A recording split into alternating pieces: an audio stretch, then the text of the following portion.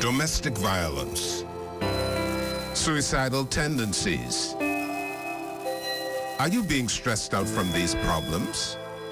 Call the national hotline at 422-2763 or 322-2763. There are trained social workers available 24 hours to help you. Know that you are not alone in this. The ZNS community page now has its own home on Channel 230.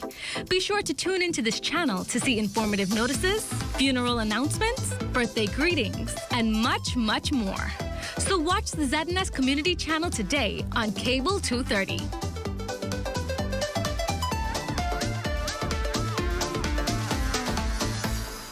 Colon cancer is the third most common cancer affecting Bahamians. Your risk of developing colon cancer is increased if you have a personal history of colorectal cancer or colon polyps, a family history of colon cancer, or inflammatory bowel diseases such as ulcerative colitis. Other factors that can increase your risk of developing colon cancer are low-fiber, high-fat diets, a sedentary lifestyle, obesity, smoking, and alcohol. You can take steps to reduce your risk of colon cancer by making specific lifestyle changes. Eat a variety of fruits, vegetables, and whole grains. These foods contain fiber, minerals, vitamins, and antioxidants, which may play a role in cancer prevention. Drink alcohol in moderation or not at all. Do not smoke. Exercise with a goal of getting in at least 30 minutes each day. If you've been inactive, start slowly and gradually build up to 30 minutes. Also, talk to your doctor before starting any exercise program. Maintain a healthy weight. If you're at a healthy weight, maintain it by combining a well-balanced diet with daily exercise. If you need to lose weight, ask your doctor about healthy ways to achieve your goal. Colon cancer screening can also help to prevent colon cancer or lead to its early detection when treatment is most effective.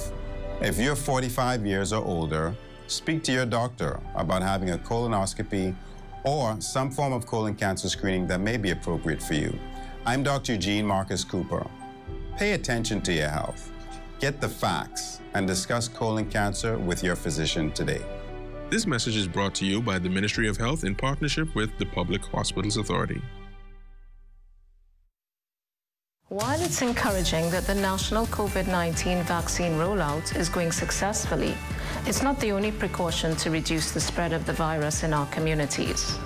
It's important to continue practicing safety protocols because it is our social responsibility to protect ourselves and to protect others. Wash your hands for a friend with a weaker immune system. Only read and share information from trusted sources to avoid unnecessary panic. I'm gonna need y'all to avoid these large crowds. We could have loved ones at home who have underlying health conditions. Do it. Practicing safety protocols is an act of brotherly and sisterly love. The life you save may just be yours as well as your neighbor. Together we will win. We will win.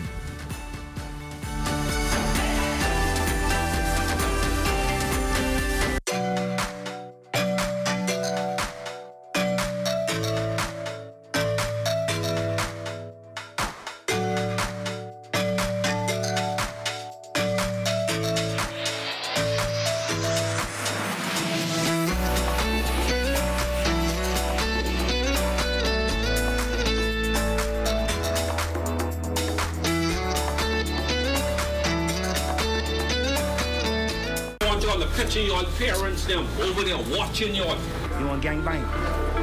It's back. You're here because your parents decided to put you in here. The groundbreaking reality series returns. You never shown me before? You raise your hand at me? Do you know it's still time to get it together?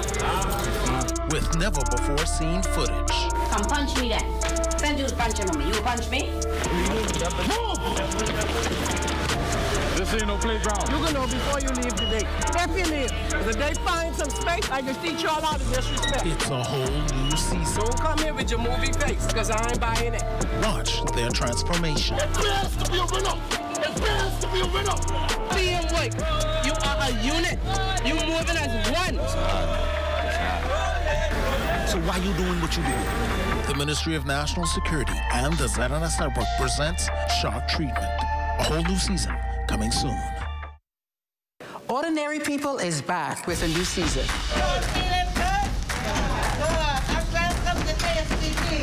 Join us on the ZNS Network. Anybody drugs no more? Not New York's bestsellers, the hood's bestseller. I like that. Coming soon. People are only going to say yes or no. And if they say no, keep on trying until you get a yes. Ordinary People.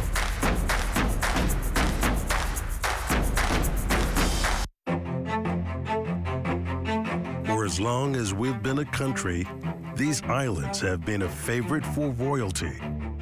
And for as long as the royals have adored us as a people, we've always been hospitable and gracious hosts. From a colony to a nation, now on the cusp of its golden anniversary, these shores have celebrated royal visits with class and dignity that is wholly Bahamian. As Her Majesty Queen Elizabeth celebrates her platinum anniversary on the throne, the islands of the Bahamas welcomes the Duke and Duchess of Cambridge on this, their first visit to the country. Our coverage starts Thursday, March 24th at 4 p.m. and continues through their departure Saturday, March 26th. The ZNS Network, your home for the royal visit. William and Kate.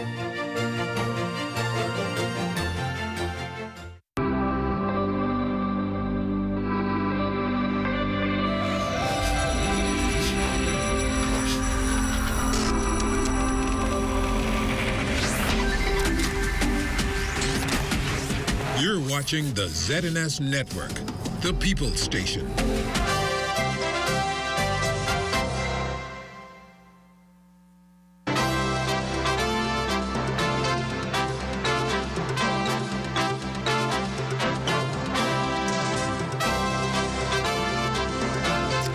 It's historic, it's new, it's informative, it's educational, it's exciting, and yes, you are a part of it. Good morning and welcome to Direct Talk, a 2-hour talk show on the biggest network in the country. Broadcasting live from our studios here in the capital city of Nassau. That's 1540 AM and 104.5 FM. We are also live in Freeport, Grand Bahama. That's 810 on your radio dial, and we are live on Television 13. Or you can join us on any of our social media platforms. That's Facebook, Instagram, or Twitter. Just go to the ZNS official page and join us on Facebook. For only the sun covers the Bahamas and the Turks and Caicos better than ZNS. I'd like to welcome many of you to the second half of the doubleheader. As you would have been tuned into the first half, where my good friend Spence Phillison had as his guest Mr. Andrew Burrows, the Deputy General Manager of Television here at the Broadcasting Corporation, and Reverend Dr. Philip McPhee. They were talking about regatta and the national sport of the Bahamas. And he was joined later by the Executive Chairman of the Broadcasting Corporation, Mr. Picewell Forbes, former Member of Parliament for South Andros. And then he had Mrs. Tanai Tuni of Social Media Marketing. She did the second segment. Today, we have two segments. As we talk about the new dreamers of Nassau, I've got a Dr. Charlene C. Wallace, founder and CEO of Family Eye Care Center in the first segment. We're going to be talking about celebrating Glaucoma Awareness Week. In the second segment, I got another new dreamer, Dr. Jacqueline Penn Knowles. She has a clinic, general medicine and reproductive. We're going to talk to her for an hour about her practice and the wonderful work she's doing here in the capital city as these new and upcoming doctors now being birthed. We got to know where you could go to get these services because they got to make sure we could see Dr. McPhee. Yeah, well, they making all the money now. That's all right. Don't forget that. You're looking for sponsorship for Regatta. Yeah. I come under them soon. I've invited Reverend Dr. Philip McPhee, the pastor of Mount Calvary Baptist Church, located on Blue Hill Road. Welcome back to Direct Talk, and welcome back to the second segment of today. Thank you, sir. It's always a pleasure to come in here, because you light up the world. I didn't know you grew up Baptist. I was born Baptist. You serious? And I will die Baptist. When you say you were born Baptist, what you mean? I was born in a Baptist church. Yeah? Yeah. And Mommy gave birth? Right in the church. The first seat after you come the side door. Wow. You come out singing? Preaching. What a fellowship, what a... Joy divine. Leaning on. Everlasting arms. What a blessedness, say, what a peace. Mine. Is mine, leaning on the everlasting arms.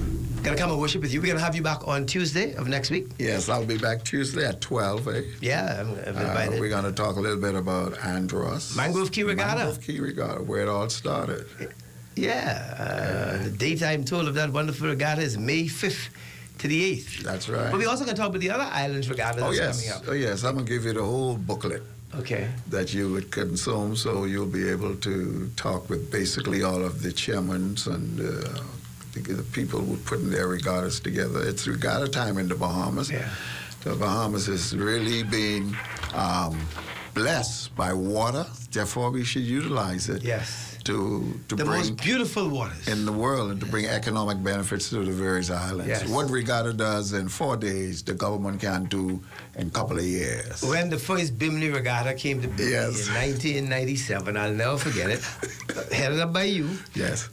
When taxi drivers said he'd made so much money in those 3 days, he could go home for the next month. That is so true. And then my good friend Duda said he had to go home to rest his eyes. That's the most beautiful ladies he ever see in that wonderful weekend in Bimini. Well, that is so true. And, you know, I was blessed one time when I was in Andros, and the lady came to me at the conclusion of the All Andros Regatta. She said, Dr. Murphy, I'm so thankful you brought this regatta here. I am now able to go and pay my child's university bills. Yes. That touched me. The economic benefit. Very much. Of regattas to these family islands is phenomenal. Yes. And I can thank you for your faithfulness. You know, you've been around. Yeah. Every political organization, every government, hallelujah, brings you in. Oh, yeah. When you have something to offer. Can I get amen? Hallelujah. And we are Bahamians. Yes. I always tell all people. of we are one. Yeah. All of we are one. And I'm happy for you, too, you know, because you and I lost the same time. Absolutely. We didn't cry like the Governor General C.A. Smith. We didn't cry. No, we packed our bundle and we went home. I told them, Obadiah Hercules Wilscombe beat me by 287 votes. All I could say was, count it again, man. Count it again. Well, you did a good job on the count it again. I made a minister's salary to count it again. Well, I got my own too. Oh, yeah. Yes, I got mine from, who put it on me? I didn't forget. Bradley Roberts. Oh, yeah. He wanted to be in the grind. Oh, yeah. Yeah, he likes to kill me in being in Grand Star.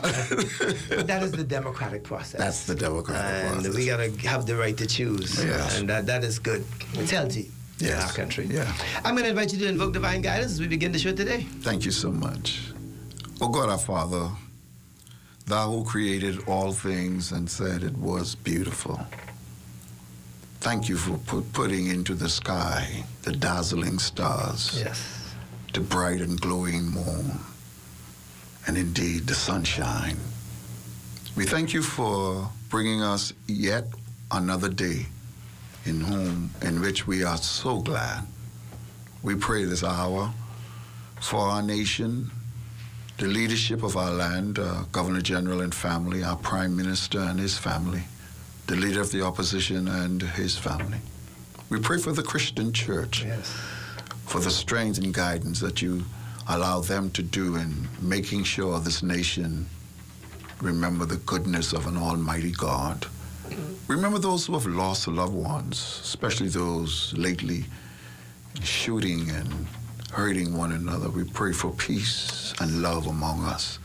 Now, Lord, we pray blessing on this very special program upon these who have come to give of their strength and knowledge, their vocation to make the Bahamas a better place to live. Now, Lord, bless he who leads this program. Thank you for his fellowship, his unctionizing of talent towards this world and indeed the Bahamas. Bless him, Father. Keep your arms around him, cover him and protect him, that he will continue to do a great work within our land. Bless ZNS. Bless those who will carry on the great work of producing and telling the story that all of us must learn.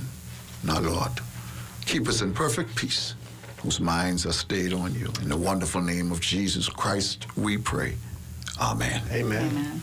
Amen. Thank you very much, as always, for gracing us and accepting the invitation whenever you invited. Yes, sir. Today, we're going to be talking about glaucoma,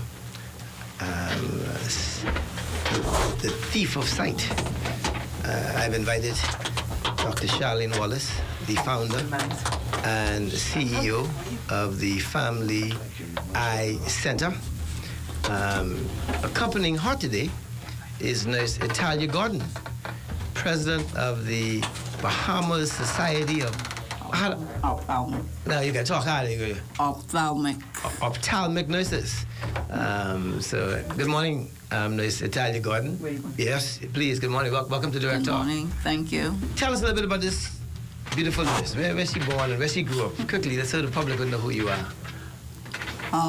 Like you can sit back. Mr. Wallace said, I'm the president of the Bahamas Society of Ophthalmic Nurses. I was born right here in Nassau, Bahamas.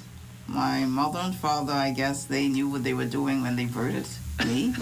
But as it relates to family rearing, I owe it all to my extended family. And the person you see here today is all because of them and the fear of God that they had instructed and placed into my life at a very early age. Yeah? What church you go to? I visit actually at Bahamas Always Mario Moxie. Oh, okay. That's good. Thank you for... And she called me to talk about this glaucoma. We'll talk about this Glaucoma Awareness Week. Dr. Charlene C. Wallace, founder. Welcome to Direct Talk. Good morning. It's a pleasure to be here. Yes, tell us a little bit about this beautiful Wallace lady, where she was born, where she descended from, and where she grew up. Well, I actually was born in Nassau, Bahamas, grew up here in Nassau. You're asking me about my Wallace heritage, and unfortunately, I really can't enlighten you much about that because I'm not aware of a whole lot of that. That's all right. We'll find it for you. Yeah, if you ask me anything about the my maternal side of the history, yes, I can give you all of that. That's what makes the union, you know. Yes, of course, of course. Who's your mother and father? My mother is Angela McCartney Wallace, and my father is Charles Wallace. Okay. And so I descend from Eleuthera. On Mummy's side? Actually, it's interesting. On Mummy's side, my mother's parents, both mother and father, are from Tarpon Bay, Eleuthera, and my father's mother is from James Siston, Eleuthera. Okay. What was your mother's maiden name? McCartney. Okay. Where did you go to school? High school, I went to Woods Rogers Primary School, and then I went to St. Augustine's College as my high school. Okay. And then I went to COB. I graduated from COB and proceeded on to... You got your associate? I got my associates in biology at COB, and then proceeded to Concordia University in Montreal. So you speak a little French? No parlez-vous français. That's it. Okay. And proceeded to go to New England College of Optometry to get my doctor of optometry after Concordia University. And then you would have come back home? Then I would have come back home. Yeah, and founded this Family Eye Center, or you started working for someone first? No, I actually worked out of the office of Dr. Jonathan Rogers for a year. Also, at that time, I worked for the Princess Margaret Hospital. In fact, I have been at the Princess Margaret Hospital as the optometrist there for the past 32 years. Oh, say what? Look at day over 25. Hey, thanks be to God. Amen. To God be the glory. Yeah, that's when, blessings of God and some good genes that I can be grateful for that. What made you study optometry? I always wanted to be a doctor. Always wanted to be able to help others. There were persons in my life who were very close to me that had eye conditions and anomalies that were not able to be corrected surgically, and so that became a greater impetus for me to go into the area of optometry. Today we're talking about glaucoma. We are. The thief of sight. Let's talk about glaucoma. Glaucoma really is It's the second leading cause of blindness in the world. The most popular form of glaucoma. Glaucoma comes in more than one form, and it is a disease that is inherent to the eye itself. So it's a disease that you're really going to find just localized to the eye. Hereditary from family? There is a hereditary factor to one form of it, but that's only one of the risk factors. Okay. There are several forms of glaucoma, but there's either the closed angle glaucoma, which is very painful, that will have symptoms, but that does not happen very often. The more common form of glaucoma is open angle glaucoma. That's the one that there are no symptoms, there are no signs, there are no indications that that you have the disease at all. That is why it is important that you do have regular eye examinations. Now, people are going to ask, what is regular? Once a year. It is important that you have an annual eye examination. That is the only way that that disease gets detected. Really? Yeah, yes. Okay. Well, whether it's early or late. But what happens if it's late is you find that you've been losing some of your peripheral vision, and you're not even sure that was happened, because you find yourself, as opposed to reaching to your left or right to obtain an object that you could see in your periphery, you may find that you actually turn your entire body to the left or right. Now, not knowing why that happens, but just knowing that you do it as a compensation. Yes. Glaucoma is coined as the sneak thief of vision because it is painless. Like I said, there are no signs, no symptoms. There's nothing to indicate to you that the pressure in your eyes are elevated. No indication that you have been losing your peripheral vision. It's only determined once you come in to have your eyes examined. So a comprehensive eye examination is important. Not an eye screening, nowhere where you go to read an eye chart. That's not going to tell you anything. No, I'll tell you with these letters that are big and then it gets a little small and a little smaller. That's not an eye exam. Oh no, sir, not by any means. That's only even a part of an eye screening. But an eye examination is going to be able to involve checking out for what your acuity is, that is what your vision is far away and up close, how your eyes work together, how the muscles work together, whether you're able to see color, whether you're able to perceive depth, the health of your eyes, the internal aspect of it, and what we call the anterior chamber, as well as what the back of your eyes look like. Now, that's the part most people don't like. They don't like when you come to have an eye examination and we have to put drops in, and they want to know why we have to put drops in. Well, I have a simple analogy that would help in that regard. If we don't put drops in, we have instruments that we can, yes, peek into your eyes. But that's peeking into your eyes. My analogy to that is, what happens when you peek through a keyhole? You see certain images, you peek through a keyhole. Very, very limited to what you can see. When you open the door, it's a bit. All of a sudden it's, a whole different picture. That's what the drops do. Okay. Putting in those drops to open up the pupil is analogous to opening the door, so that we can be able to evaluate the health status of the eye properly. We could see what's in the back there properly. And so persons who come in to have these tests, you're saying should do it at least once a year? Well. And this is at a certain age or as early as can be? Well, look at it like this. You have one pair of eyes. We can't transplant them. We can't replace them. I would think it's most important to take care of them, to preserve them as best as you can. Your eyes are the window to the world. But for us as physicians, they are the window to your body, because we get to be able to examine them, look in the back there, and be able to, we can diagnose whether it's glaucoma, whether it's high blood pressure, diabetes, many diseases we're able to detect and diagnose by being able to look in the back of the eyes, because you could see it in its natural form without doing any cutting. Let's Talia Gordon, talk about the role that the nurses play in assisting persons like Dr. Wallace. Basically, the nurse ophthalmic specialist we would usually be the ones to screen persons initially.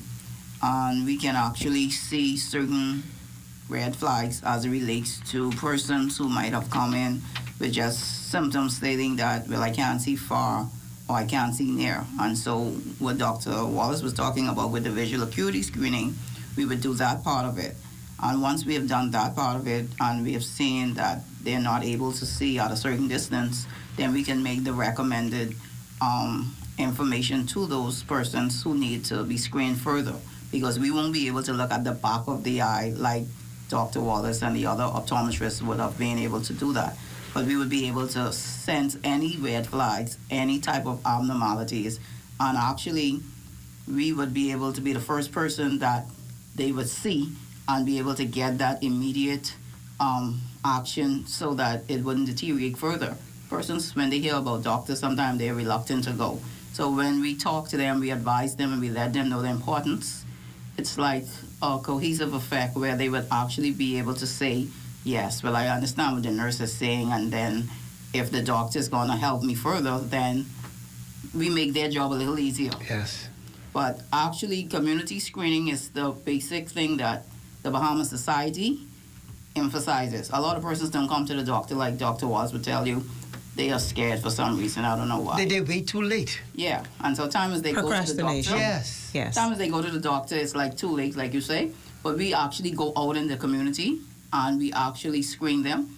And so we're able to bring them in at a quicker pace as opposed to waiting on them to come to the clinic. We go to them. And so they feel comfortable. And once you make a patient feel comfortable and they're able to talk to you, then you get a history from them. Then you realize, oh, your grandmother had glaucoma, or you had cataract in your family. Then we're able to analyze a lot of things based on their history and be able to give them the recommended persons that they need to go to. So I guess once we have done our initial screening and we get the history from them, we build a rapport. And so once we build that rapport, we're able to analyze and, refer them. A lot of persons, like I say, they don't like to go to the hospital. They don't like to come to doctors. And so we're like the mediators, we're the advocates.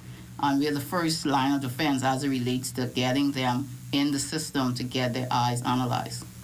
Doc, tell me about the system as it relates to what do you go through when someone comes into your clinic for you to assist them in being able to diagnose them? Like Nurse Gordon said, it is what the ophthalmic nurses do is very important and it's instrumental. Unfortunately, they cannot get to everybody. And so we have to take responsibility for our own health care and our eye care.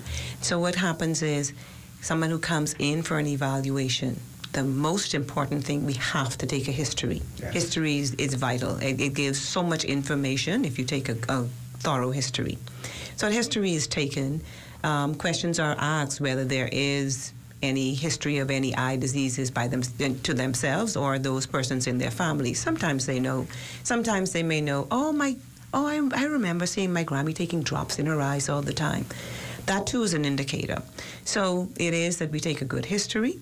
Then it is going through the testing procedure to be able to evaluate their vision, to see how well they can see in the distance, how well they see up close, how well the eye muscles work, how well their eyes work together, then to be able to determine whether there is a prescription that they do need to be able to assist them to see better far away or up close, or far away and up close, depending on what their age is and what their need is. Okay. And of course, then to be able to assess the pressure in their eye, but that's because we do the evaluation of the anterior segment of the eye. So that initial work is done, the pressure of the eyes is taken, and then also drops are put in so that the pupils are open and we can be able to evaluate the health of the back of the eyes. What should the pressure of the eye be? Normal pressure should be at its highest about 21. No higher than that. If we see 22, we start to get very concerned. We see 23, we're going to go ahead and do multiple tests and then be able to start to treat. The thing is, we do a number of testing when it is that we are concerned or suspicious that somebody does have glaucoma, because glaucoma cannot be cured. the most common form, the open-angle glaucoma, cannot be cured. It can only be treated. Therefore, when you are on treatment, you are actually on treatment for the rest of your life. For life. So we don't take that very lightly. And it is important that all the various testing is done prior to prescribing medication, because when you start medication, it's for the rest of your life. Now, there are different families of medication. Certain medications you are going to give initially, certain medications you will prescribe because you want to preserve the nerve head, and certain, lowering the pressure ultimately is what you want, but you want preservation of the structures of the eye itself as well. And so there are certain families of medication that you will use initially depending on what the level of that pressure is. Okay, so that's an important thing. There's testing that's going to be done, because once we do the tests of your eye examination, we see certain flags, we see certain elevations in pressure, we see the sizes of the nerve head, the shape of those nerve heads. All of that becomes indications for us as to what type of testing we need to do further, whether it's a visual field, whether it's an OCT, all of that becomes important. When we come back, we're going to talk about the cost, because I tell persons there's no cost for your eyes. Nothing can replace your eyes. So whatever it costs, we got to find a way to treat it. That's important. But with a test like that, we'll talk about it when we come back. Okay. We also have Mr. Tyrone Johnson from The Bluff.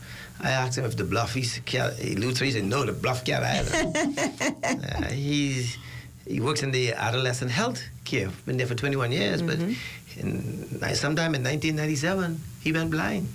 And so he's going to be a testimonial we're going to end with. And that's the risk. That's the risk. That is why we are so diligent and why we insist so much with the saying, please come and have your regular eye examinations, even if you are... I'm going to book mine with you today. It'll be my pleasure to take care of you, sir. Absolutely. But it's even when you've been diagnosed and you're on medication, you still have to come in for regular examinations, because just as you didn't know that your pressure was elevated, yes, you're not going to know that it got lowered. Yeah. And we then have to determine whether it's low enough to preserve your vision, and so that you can still maintain as much of your vision as possible. I have a good eye doctor who's been treating my wife. She's lost sight in one of her eyes. Okay. Again, it was, I couldn't say exactly, but I know she's diabetic as well. And so we're going to come back and talk about some of these diseases, how it affects your eyes. We're going to open the phone lines, 325-5404 or 5, in case anyone have any questions as it relates to their eyes and any information that you could give them. Yes, over sir. the next half of an hour. We're going to ask for a station break. When we come back, you guys send your shout out. You're tuning to Direct Talk. I'm your host, David G.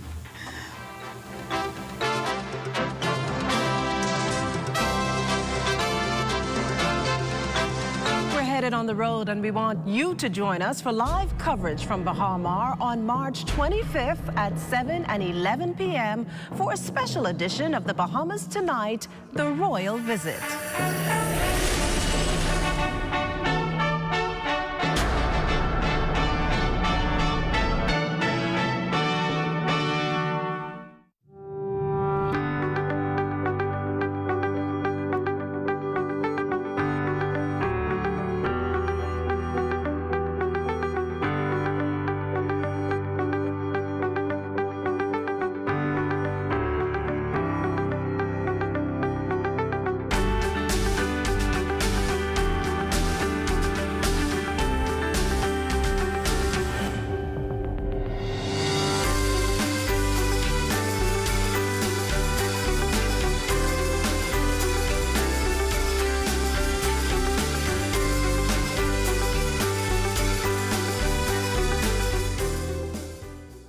Influenza, or the flu as it is commonly called, is a viral illness that usually occurs between the months October to March. The virus is transmitted from person to person through coughing, sneezing, or talking. Symptoms include fever, cough, headache, runny nose, generalized body aches, and fatigue.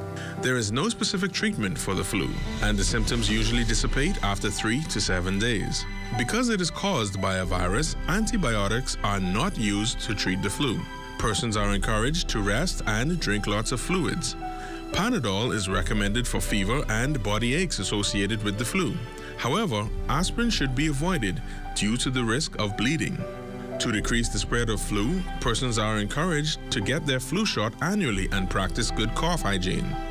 Additional information can be provided by your community clinic or the Health Education Division at the Ministry of Health. This message is brought to you by the Ministry of Health in partnership with the Public Hospitals Authority.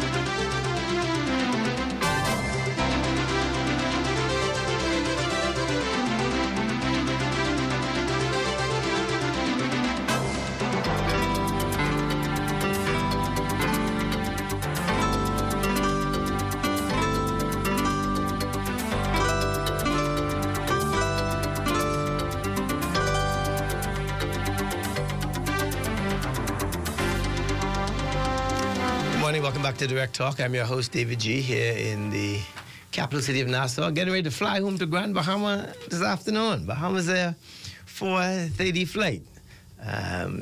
Got to go home, got to do the show out of Freeport on Thursday. There will be no show on Friday because of the royal visit. And so joining me tomorrow in the first segment, we're going to be remembering the Sea-Surf lanes. We're going to be talking with Monique Leary and Clarence Wallace and one or two other bowlers. Clarence used to bowl probably when the bowling alley first was at the Jack Tar Hotel. That was way back. Had to have been in the 50s and the 60s when the Jack Tar was built. So we had bowling in Grand Bahama from way back then. The Sea-Surf lanes is presently closed, but we're going to talk about the days of the Monday night winter set and the Tuesday night mixers and the Wednesday morning coffee league and the Wednesday night early bird and the Thursday night businessman. Only men.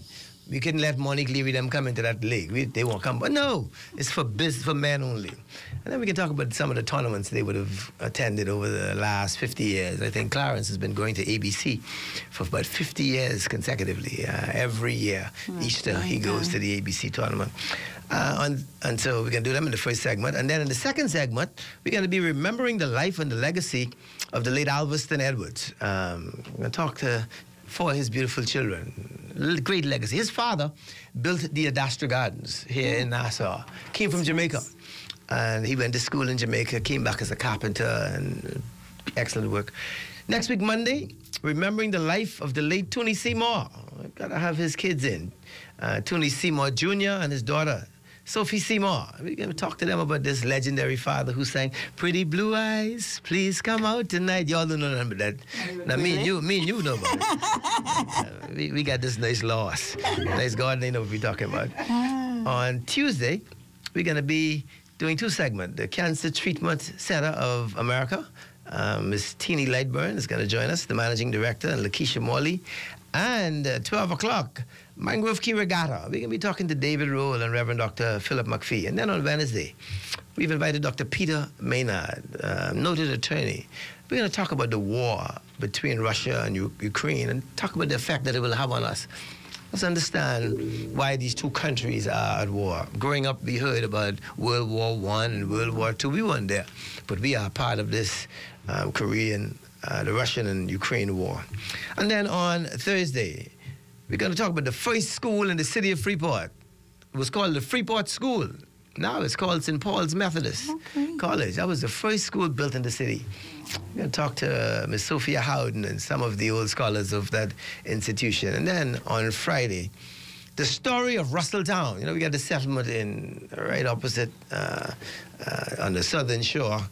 Some people call it Williamstown, but the people there divided. A portion of it is Williamstown, and a portion is Russelltown. You can't tell the people from Russelltown they from Williamstown, and you can't tell the people from Williamstown they from Russelltown. And so we got a gentleman, Mr. Edison Anthony Russell, 82 years old. He's going to tell the story of Russelltown. And then the following week, we're going to be working on some stories for you. One of them is remembering the life and legacy of Bishop Michael Hartley Eldon. We're going to talk about this. First Bahamian bishop in an independent Bahamas. We're talking about glaucoma. Talking with Dr. Charlene Wallace. Father is none other than the historical saxophonist, eh? Huh? Yes, that's correct. Charles Wallace. Charles R. Wallace, yes. He came from Eleuthera. One of the brothers, I'm told, went to Eleuthera. One went to Grand Bahama. One came to Nassau, and one went to Andros, but they all came out of Ragged Island. So we got to trace Charles. Trace that history. Charles's parents, his father, and his grandfather, and his great-grand, and we can tie it into Ragged Island, so you can go back to Ragged Island for the next one coming. Okay. You got to go look for... I got to look for my roots. Yeah, we ain't got to look for no land. Just go look for our roots. You don't carry no land when you go, and then people who are looking for land. During the break, we were talking about the challenges the government offices would have with providing all of these services that the public needs. The eye care center at the that the government has, that the hospital has, it really services, it's the only public eye care facility in the country. So really, we do have persons coming in from the family island that need service as well. And so, despite the fact of persons feeling entitled to automatically come and present themselves and try to make an appointment, it is referral-based, and many times the appointments are spaced out and longer than they would desire. And so, it is incumbent upon persons to also find a way to ensure that they take care of their visual needs. Yes. You know, sometimes it is that for the things that we want and that are important to us, you know, we know how to pinch a penny here or put a save for a rainy day, put a couple dollars aside, join the ASU. We know how to buy them weave. We know how to buy those Gucci. Our priorities sometimes get a little bit warped, but we also know the things that we really, really want. Yes. We find a way to ensure that we're able to go ahead and accomplish that. And so one of the things that becomes important with your health care, your eye care, like I say, your eyes cannot be replaced. We can't transplant them. Preventative care is the way to go. Absolutely. And so it means that sometimes you have to sacrifice, but you're sacrificing for your own benefit. Amen. And so it means that sometimes, you know, you just got to put something aside and eventually get to the point that... Something aside, you got to go get it to deal with your eyes. Well, it has to be a priority. It has to be, because procrastination is still the thief of time. It is. Tomorrow never comes. When tomorrow comes, we call it today. Nice Natalia, tell us, who all make up a part of this community screening? Who are some of the persons in that department? Personally, myself, the president. The vice president is Sakita Meadows. She is a nurse deployed at the public hospital eye theater. The secretary is also Nurse Gaynell Bonamy. She's also deployed at the hospital's eye theater. The treasurer is based in Freeport. She was employed at the RAN. And the chaplain is also employed at the RAN. Her name is Cheryl Bain. The trustee is Nurse Rochelle Simonet. She is also a community eye specialist nurse. And our advisors include Nurse Donaldson. She is also deployed in the surveillance unit. And Nurse Rolene Lewis, she's an advisor on the board, and she's actually at the eye care center, also at the eye theater. Our facilitator, who is also a part of the board, she's a sergeant at arms. Her name is Dr. Audrey Lightburn. She facilitated the classroom in 2019. She's a retired eye nurse, and she has played an instrumental part of bringing us together to formulate this society, and really she has been the person to give us the inspiration to go out there and help the community. The board of directors were elected, and so we have a small group of other ophthalmic trained nurses and allied health workers who are also instrumental in helping us as we work along with other NGOs like Rotary Club, where we actually facilitate the children getting free glasses. Okay. And then we have the Lions Club also. Oh, they're big at that in Freeport. Yes. Lions Club is big on eyesight in Grand Bahama. And we did an initiative with them in Eleuthera last year, okay, where they actually gave free glasses to the children in Roxanne. Okay. So we go out to the family islands. We try our best. Like I said, we're a small NGO just coming up, and hopefully we'll get more stakeholders to come on board, like Dr. Wallace also. Absolutely. So that when we refer them to her, then we know for sure she knows that we would have done the necessary diagnostic screenings for... Pre-screening? Yes, pre-screening. Before we go to the final break, you guys send a shout out. When we come back, we can ask Dr. Wallace. Got to get some numbers for you. Some people are texting me wanting to know how they could find you and utilize your services. We are talking about one or two other doctors who can offer the same services you offer, because the government cannot do it all. I often say the government services are for those unfortunate and those less fortunate. Those of us who could afford to pay ought to pay for the services that we could get. The government cannot take care of everybody. And so there are those of us who find it in our portfolios to not only work here in New Providence, but actually render services in some of the family islands. Absolutely. To be able to make it easier so family islanders really don't have to go through as much of the traveling. Sometimes it's a little bit more challenging for them to understand the sacrifice that is being made. Yes. But it's one where there are many of us that try to do that. And that's the beauty of the Bahamas, is us and these family islands. Yes. Shout out before you go. Yes, I'd like to give a shout out to my cousin Ebony, who's celebrating her birthday today. What's Ebony's last name? Ebony Bullard. Okay. She's a nurse also. Okay. And I really want to wish her a prosperous and beautiful birthday today. Tell Ebony we coming for our cake, and Christians don't eat. Christians don't drink rum no more. We now eat it in the cake. Christian's favorite cake is rum cake. We're going to take a station break. When we come back, joining us is going to be Mr. Tyrone Johnson. It's a testimonial of what happened to him, who probably would have procrastinated and didn't realize his sight was leaving him. You're tuned to Direct Talk. I'm your host, David G. Music producer and recording artist Katya joins us next time on Journey TV. Katya shares her journey of healing and self-discovery, which gave her the tools to thrive through anxiety and the courage to share her music with the world. Don't you miss this inspiring story. Tune in Thursdays at 8 p.m. on ZNS. Journey TV, we share life's truths. Relay, each team member must do his or her part in the race. If one member drops the baton, it impacts all of us. Across all ages, genders, abilities, nationalities, cultures, or religion, we are all on the same team.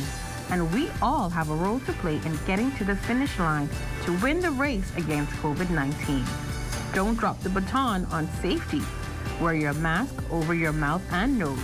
Keep at least 3 feet distance from others. Do not touch your face, and wash or sanitize your hands often. Together, we will win.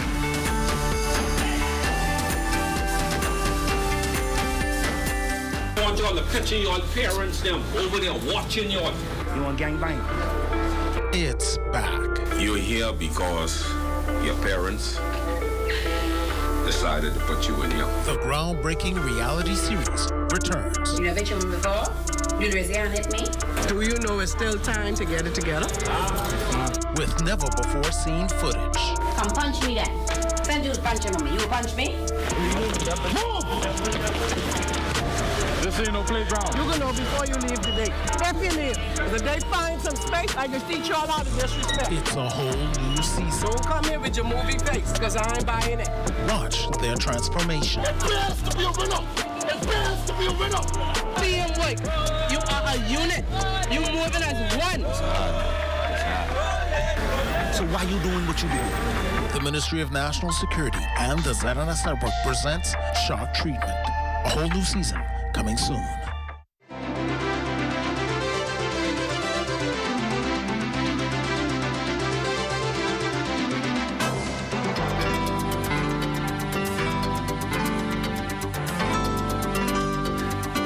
welcome back to Direct Talk. I'm your host, David G., having a wonderful conversation about the real challenges that some people have as it relates to glaucoma.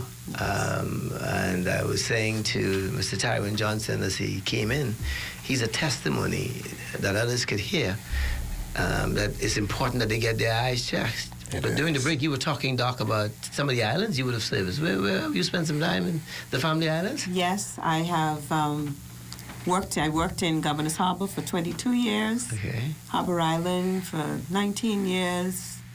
Abaco for 5. During the recession, it cost everything to go on a hold and had to reconsider. Since then, I've been back in Harbor Island, started last year again, and with the consideration of another couple islands possibly. That's great. Mr. Tyrone Johnson, welcome to Direct Talk. Good morning, and thank you for the opportunity to share. Tell us a little bit about this handsome fella from the Bluff. Ilutra or Cat Island? No. Cat Island. Definitely it's not Bluff. Not that I have anything against Bluff Cat Island. I was there several times. I enjoyed it. But my mother is actually was born in Bluff Cat Island. My father was born in New Bight. What was your mother's name? My mother's name, God rest her soul, was Hester Bernice Marshall Johnson, but she was actually relative to Mackenzie in the Bluff Cat Island. My father is Cedric L. Johnson from the Bight Cat Island. So you would have grown up in the Bight? Bluff more than Okay, you went to school there? No, came to Nassau. At what age? Went to Nassau. Oh, young age? Yeah, very young. You did your schooling in Nassau? All my schooling in Nassau. Okay. T. Gibson Primary, T.G. Glover, Junior High, C.C. Sweeting Senior High. Which year you came out of senior C.C. Sweeting? 81. Oh, okay. The class of 1981? Yes, one of the Who was your best head boy? classes. Let me see if you can remember. Elijah Knowles. Wow, who was your head girl? Joy Horton. Nurse Joy Horton, right? Wow. What was the graduation theme song? I don't know. To make sure I find something you could remember. You went on cue. If I had lied, you wouldn't do it. Yeah, I really wouldn't, because I wasn't there. No, but somebody called in. Somebody's on there, Mr. Johnson lied. No, they say, Pastor Johnson lied, and I can't lie. No, I can't. I shouldn't lie. Yeah. Let's talk about what happened with you with your eyes. I heard you made a comment that I procrastinated. Let me be the first to agree that I did procrastinate, which I shouldn't have done. I had an accident which is my thinking that caused glaucoma in 1992 around the greatest day in August in 1992. August 1980. Historical date. Very historical date.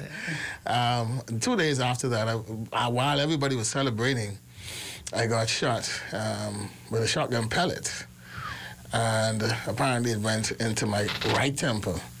I went to hospital because of the damages and so on and so forth. But the doctor then in accident emergency said, we have to operate and we have to take that pellet out. And I refused to let them take it out.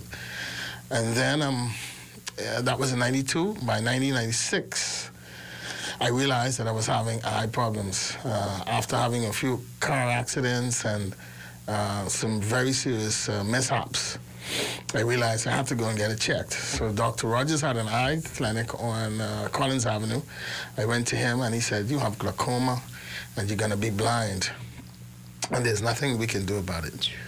I went to Dr. Rogers for a second opinion at PMH, at the eye clinic there. And he confirmed, but he said, we could do a little surgery to preserve your sight for about maybe a year or two. That would have been in 1996. I had that surgery, and true to form, by 1997, I was legally blind. In 1998, I was totally blind. And so my life had to jumpstart, I had to restart my life all over again. Of course, with some challenges, some difficulty, not understanding exactly what life would be without sight. I felt suicidal, to be honest. I felt like my world had just fallen apart. And then I had an aunt who she's still alive, my good aunt, Anne Frances Leday. She came to me. She was in fact, she's the first social worker. The social worker of the Bahamas. That's right, the first social worker of the Bahamas. Trained clinically, well, actually, yeah, from university. Yes. And she came to my house, and she saw me sitting there just pining away, and she said, no, you know what, Tyrone? There's so much more in you.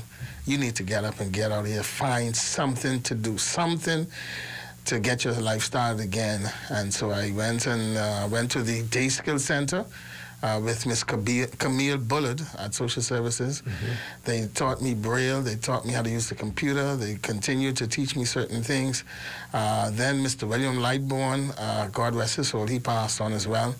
He got me involved with some organizations like the Disabled Persons Organization, the Bahamas Alliance for the Blind and Visually Impaired, and did some retraining, studied some other things I didn't know before, became trained in mobility and independent living, and in 2001, I was able to secure employment with the Ministry of Health, now Ministry of Health and Wellness, in the Adolescent Health Center. And I've been there as a counselor now for the past 21, almost 22 years. And I tell you, my life, a lot of people don't understand when I say this, but to be honest with you, I became better as a blind person than before I could see, you know. I can believe you. Yeah, I became a whole different individual. I see things a lot different than people see. But again, do not procrastinate with your eyes. I tell people all the time, if you're having one little issue with your eyes, the least little issue, get it checked. Go and get it checked immediately. I didn't know. I didn't know that it would be so difficult losing sight. I had to find a job, and to be honest with you, I found a job as a blind person, being a security officer at the Nassau Guardian. I was the security on guard in the daytime and in the night, and I could not see a lick. But the person who hired me, God rest his soul as well, Mr. Edmund Seymour, former police officer, he saw me working at a gas station in the nighttime, and I worked at the night because the little bit of sight I had left worked better for me at the night, and that deteriorated after a while. Wow. And so he saw me working, and he said, I want to give you a job. And I didn't wear shades, I wore glasses, but it didn't work. But nobody knew, because it was fake. The glasses weren't, they were real glasses, but they didn't work. I couldn't see anything outside of them anyway. But he saw me there, and he said, I want to give you a job. And he gave me a job, and I said, what you want me to do? He said, I want you to be a security officer at the Guardian. And I'd pick you up every night and take you there. You work the midnight shift, and then you get off in the morning. So I figured, well, I'm working at night. Nobody knows. Nobody's there. But he saw me working so well, he shifted me to the day shift. And that's where my problem started. And Mr. Ken Francis, who noticed me, he said, you're a good security. He's a good security. Because every time he would come out of the building, we had to walk into his car. So I listened as he came out. He always had on the same cologne every day. Wow. So I smelled his cologne. I said, Mr. Francis is coming out. And so I walked behind him till he got to his car. And when he came back, I would stay right there until he came back, because he'd park in the same spot every day. And when he came back, he walked inside the same way. And so as far as he was concerned... You could see. Yeah, this man could see. Until one day he wanted me to come inside to move a box out of a room that I couldn't find. The rubber meet the road. Oh, my goodness. They often say, you know, when you lose one sense, you gain it in another way. Yes. I mean, just to listen to you, you had to paying attention Observe to the cologne. Yes. Like, yes. You know, instinct. Yeah. The good Lord made us. He wired us right, boy. But God knew exactly what he was doing.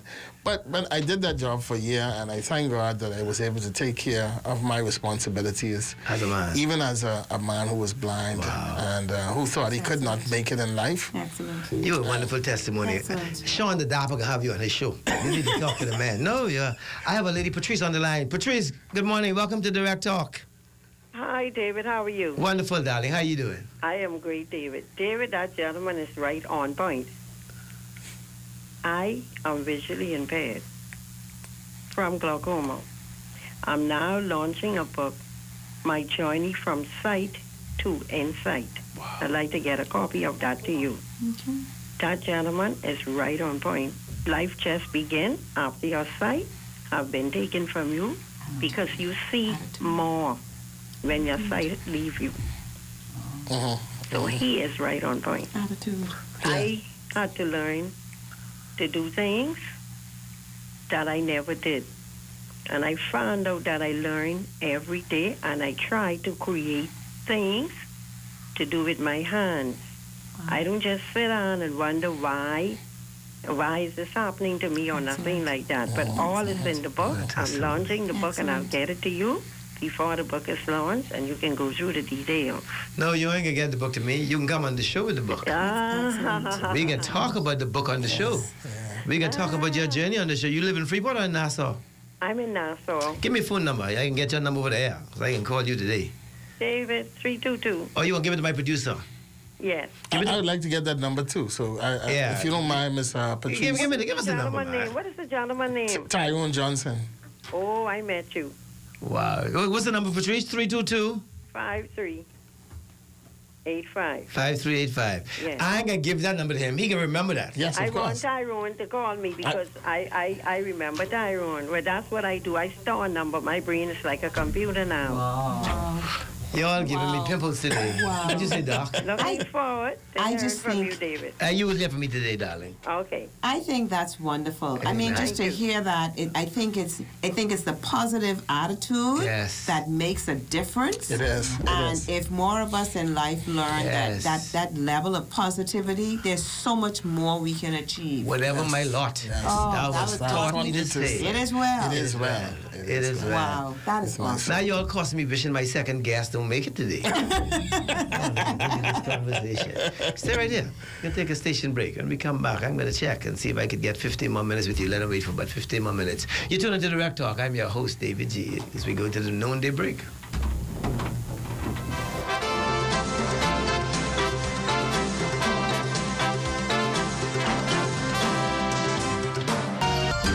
What you see on this television station is governed by IRCA's Code of Practice for Content Regulation. The Code of Practice covers matters relating to program content that are of concern to the community, such as local content, news, current affairs, and programs for children, advertising, including political advertisements, and the responsibilities associated with broadcasting in the Bahamas. The code also covers aspects such as access services for the hearing and visually impaired, and the procedure for lodging a complaint about anything broadcasted by this television station.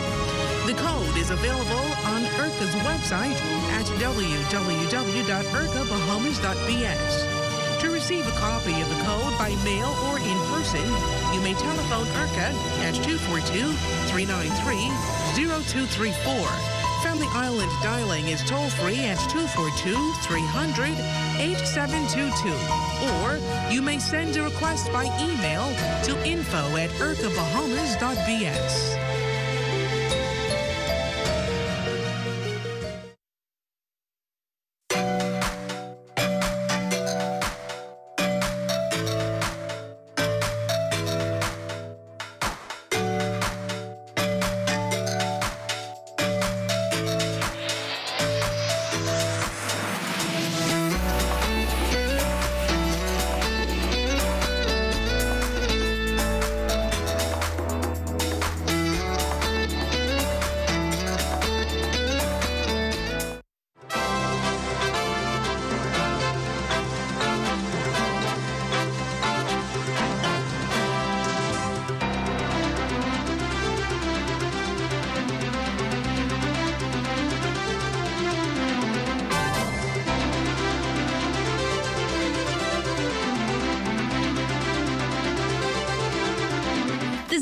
community page now has its own home on Channel 230.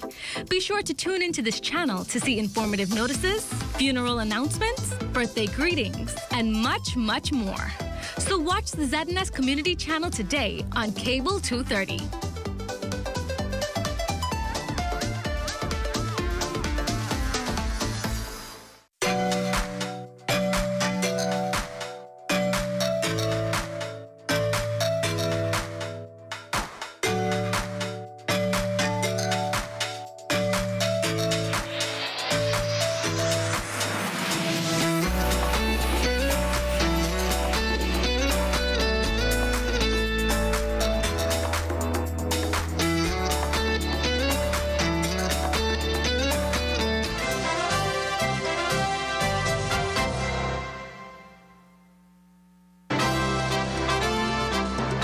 Good afternoon. Welcome back to Direct Talk. I'm your host, David G., here in the capital city of Nassau. As I begin the afternoon segment, I want to send a belated birthday greetings out to Pastor Patricia Lang Bodie in Freeport, Grand Bahama, a descendant of Pelican Point, East Grand Bahama, the daughter of the late Reverend Doc Lang and Mrs. Marlene Lang, coming from her 4 beautiful children, Renato and Vesna Lang and Shanishka and Shavad Bodie. 6 grand and her 1 great grand, and the family of Kingdom Harvest, headed up by Pastor Darius, Pastor and Prophet Darius. And then I also want to send a birthday shout out to Latique Gibson from her mom, Lenora, and her Aunt Queenie Gibson. I can send a shout out to Mr. Ethric Bow of AFS Insurance. Always encouraging me on the show. I always buck him at the airport. Got to send a shout out to him. And yesterday, Mrs. Enid Lockhart celebrated her 99th birthday. Wow. I went to her celebration from Duncan, they say that proudly, Duncantown, Ragged Island. I tell them, in a great month. Only Duncantown in Ragged Island, you know what I'm saying? My wife from Duncantown, they just brag with this Duncantown. And Glo tells me is now Ashes Hill and West Side. They divide little Duncantown into 4 little areas now. And I got to send a shout out today to Corinne Brown and Geraldine Brown and my boy Larry Brown, the senior mayor of Bimini. And I want to extend condolences to Larry. Passing of Deidre Donathan passed away this morning. Really? I got the sad news. We worked together at Nassau Flight Services, where she was the general manager, her and Tonya and Plato. I served as the chairman. And I think it was been in 2007, sometime around there, I think. And I had a wonderful time with them at Nassau Flight Services. Hard-working lady, accountant by profession, always wearing these nice big baggy pants. I got to send a sympathy shout out to her daughter. I don't know her name, but I got to find her name to call Larry, her brother, today. The Lord answers prayer. Dr. Penn says she's on her way. I think she's out in the parking lot. Asked where she's to come. I say, come to the office. They can let you inside. So we'll have her on in about 15 to 20 minutes. But I gotta give you all a couple more minutes. Now, you have inspired me, Mr. Johnson. Yes. I might have to bring you back to talk about your journey. Thank you. Not a problem. To be an encouragement to others. Yes. The Bible says, and when you were talking about the person who gave you the job, my eyes went back to the Bible that says, for as much as you've done for the least of these, hallelujah, you've done it unto me. But I was telling him the thing was, when he had a job, he worked so well that he did not have to apply. He was able to be noticed, and he was offered a job. By the boss. Because of his attitude. Yes. And that is so important. Yes. I mean, if you end up with a condition, whether it's glaucoma or any other disease, it is your outlook and your attitude that makes a big difference. It sure is. It does. And it has helped me over the 21 years working in the Department of Public Health. It has brought a whole sense of gratitude to me because of the attitude that I work with. And there's no job too big for me to accomplish, and there's nothing too small that I don't pay attention to. Raise your voice just a little bit more for me. There's nothing too big for me to accomplish, and of course, there's nothing too small that I don't pay attention to. So my whole attitude in life has changed, and it's all because of the preservation of the Almighty God Can I of get my amen? life. Can I get amen? You better believe it. I can't. I don't owe anything else to anyone else except to Him. In addition to that, though, go ahead. I'm hoping and trusting that as a result of the incidents that you have encountered, that you are still making sure that you get your regular eye care. Because even though you're diagnosed with glaucoma, and even though you don't have your sight, that doesn't mean that he still needs care. He still needs to come there's still care. Yes. It has to be given because of what other damages can happen to the eyes, even though you're not using them or they're not working. But they can become sunken because of further deterioration. Wow. Because the anatomy of the eye, there's still other tissues that are involved in this whole process. And so y'all need to come back. Mr. Storr, you are on line 1. Thank you for holding. Welcome to Direct Talk. Hello. Yes, sir. Yes. Good morning, Mr. Wallace. Good morning, and good day to your guests. Yes, sir. Good day, sir. Good morning. I called to say hi to Mr. Johnson. Yes. Mr. Johnson. Cecil Storr. Hi to Mr. Johnson. Cecil Storr, yeah. How you doing, Cecil? I'm okay. How are you? Long time no see, man. Boy, I ain't been for a while. Good to hear you on the TV, though. He no voice on the phone and all. But I had to call to hear you up, man. Yeah, man. Hey, it's good to hear from you. We got to get together soon, man. Okay, man.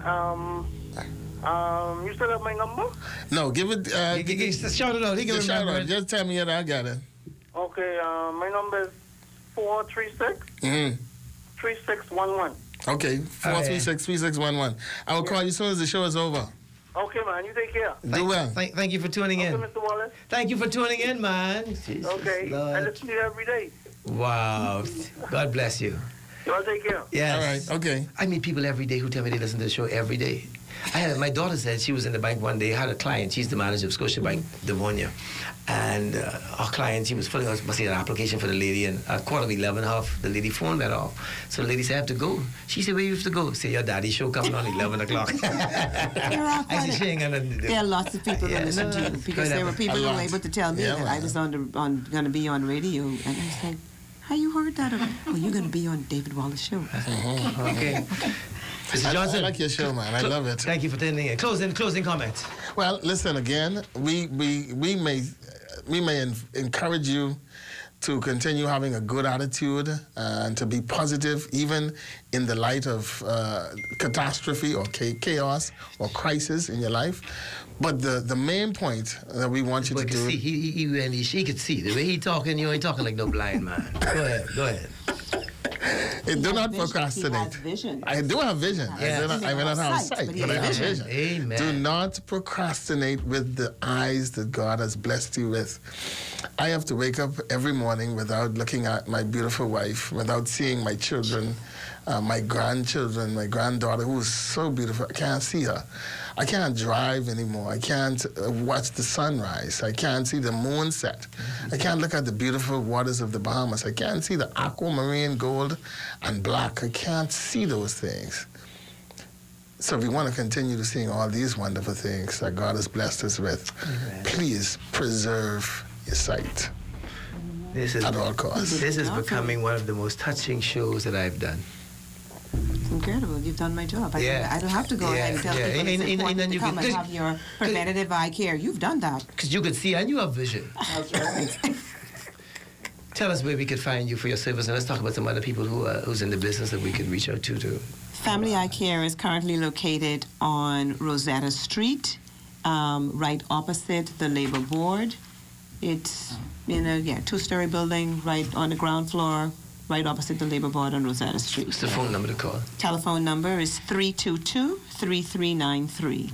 Let's say that again. Hold on. Let's come off the bus for them people who have to go find a piece of paper and find their pen, and then they got to get back to the radio or the television to write this number down. What's the number to call? The telephone number is 322-3393.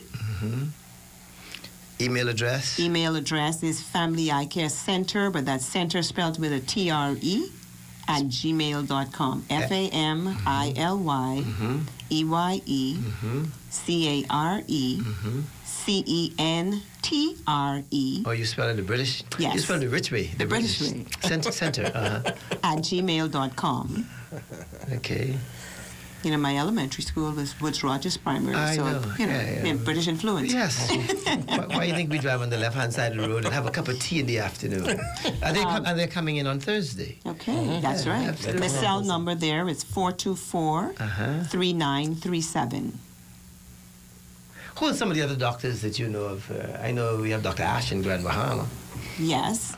We also have Dr. Ebby Jackson, Dr. Anita Brown, Dean, Dr. Clive Gaskins, Dr. Richard Knowles, Dr. Dawn Russell Hermans, Dr. Rana Green, Dr. Jeffrey Sweeting, Dr. Rogers. I trust I haven't left. Dr. Guerrero. Dr. Guerrero. Yes, Dr. Guerrero. He's been good to me. And even in Grand Bahama, there's Dr. Nolan Roll Farquharson. I think I would have covered. We have a good complement of eye care providers that are here in the Bahamas, and so those that are, there are some others that are at the hospital as well, but we have our eye care providers that really are able to be of service to the country.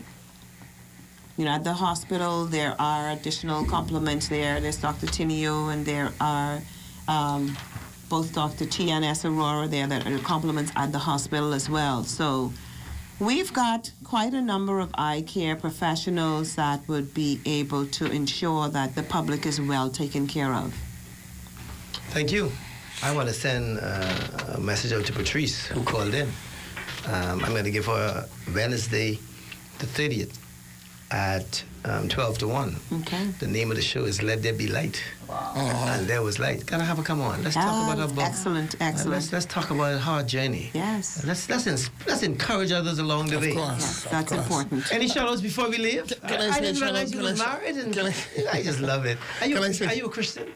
I'm a born-again believer. Amen. I'm a pastor, by the way. Praise the Lord. What's the name of the church? Judah Worship Center. Amen. In Davis Street. I want to say thanks to the Bahama Society of Ophthalmic Nurses for inviting me to be a part of this show this morning, which would have been, in fact, I would have been involved with the Bahama Society of Ophthalmic Nurses for quite a few years, and every event they have, I'm a part of, and I say thanks to them for thinking of me in such a way.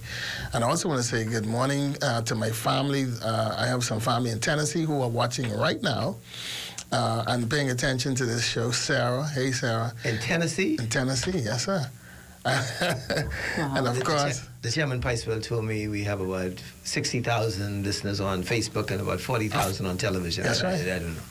Well, and all of my staff at Adolescent Health, not my staff, but those who I work with. They're your staff. You just walk the boss to the car. They're your staff. And of course, that's right. as we are celebrating International Adolescent Health Week, I want to say shout out to all of them and to all of my siblings and my brother who is in Bluff, Carolina right now. Wow. Hey Phil, how you doing, man? Wow. And of course, my brother Kingsley, who is in Orange Creek, Carolina right now. Good morning, family. Stay right God there. Bless you, man. Mrs. Munnings, you are on line 1. Good afternoon. Welcome to Direct Talk. Is Ms. Munnings there? Hello, David? Yes, ma'am. I heard the doctor said the eyes can't be transplanted. And just like Tyrone, my baby was shot in the head. But the hospital said they could transplant the eye. But because of his specialty, he's autistic, he's not going to behave, he's not going to keep on the back. They said he would mess up their surgery, so they couldn't do it. So she's saying it can't be transplanted. I'll let her comment on it. There can be a transplantation of the cornea. If there is damage done to the cornea of the eye, that is able to be transplanted. But the eye itself can't be transplanted, not where you're going to be able to obtain any vision from it at all. So I'm not... Yes, that's right. They did say the cornea. Oh. Yes, the cornea can be transplanted. Yes. Okay. Any other questions for Doc? Miss Munnings? Thank you for calling in. Ms. Evans, you're on line 2. Ms. Evans, welcome to Direct Talk. Hello. Yes, ma'am. This is Shirley Evans. I just wanted to say I'm enjoying the show. I wanted to say to Mr. Johnson, the Bible says, I can do all things through Christ who strengthens me. Yes. I also wanted to sing a song to him through all the changing scenes of life. Through all the changing scenes of life, in troubles and in joy, the mercies of my conscience, my heart, and tongue and mind. Amen. Thank you so much. Magnify the Lord with me, exalt his name, to him I call, my rescue came. That is the song. That is the song for today. Thank you so much. Magnify the Lord with me. Thank you so much, man. You're welcome. Appreciate it. Altitude determines your altitude. There you go. Amen. There you go. Keep on praising God. Amen. Thank you, Mrs. Evans. Carolyn on line 1. Welcome to Direct Talk. Hi, Carolyn. Hi, yes.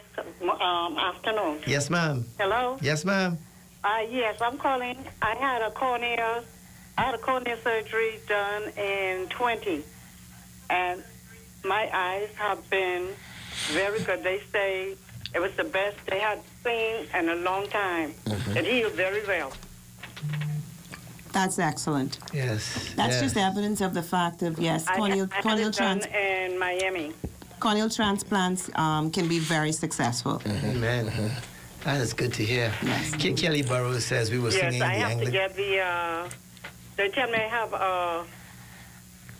what they call not glaucoma, cataract not need to be removed. So I have to go to get that done because they could not do the two at the same time. Wow. If we all live to be old enough, we will all be at risk for cataract development. Sooner or later. If you live long enough. If we all live long enough, it's going to happen.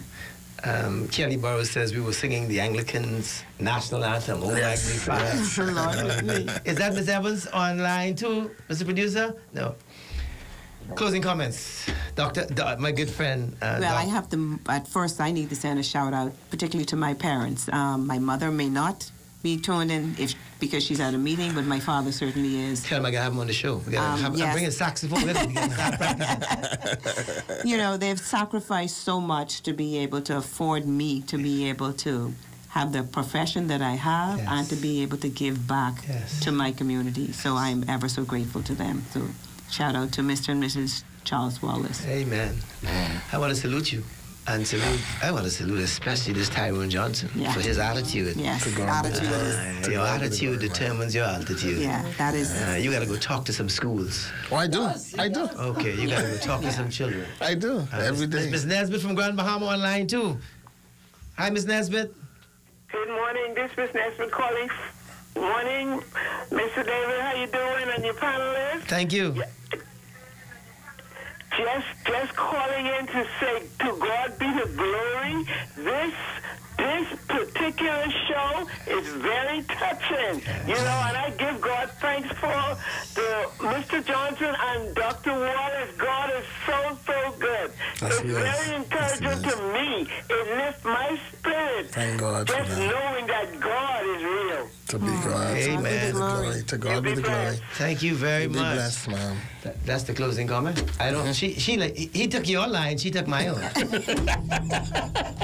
Tune into Direct Talk. We go to our station break. When we come back, I'm going to be joined with, as we continue this wonderful. I started the New Dreamers of Nassau. People can know some of these new services and who these new doctors are. Yeah. But you know, the thing is, many of us, like I said, we've been here for a long time and making the contribution. Yes. And the key point that I would just say is the eyes are the window to the world and to the body. Amen.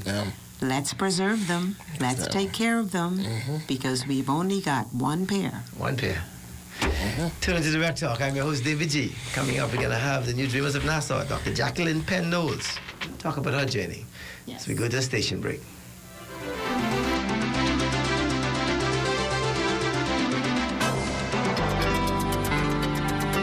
headed on the road, and we want you to join us for live coverage from Baha on March 25th at 7 and 11 p.m. for a special edition of the Bahamas Tonight, The Royal Visit.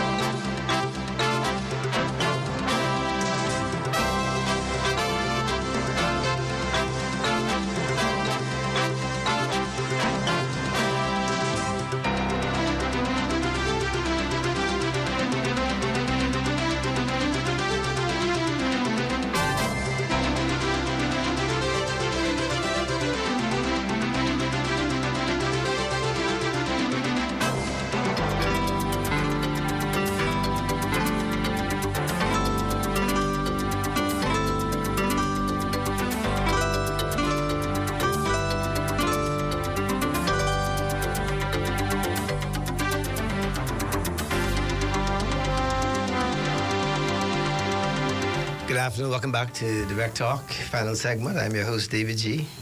The Bahamas Air awaits me for 4:30 today. I got to send a shout out to those pilots of Bahamas Air and those first officers of Bahamas Air. Oh, they're excellent. I came back on Monday on flight 316.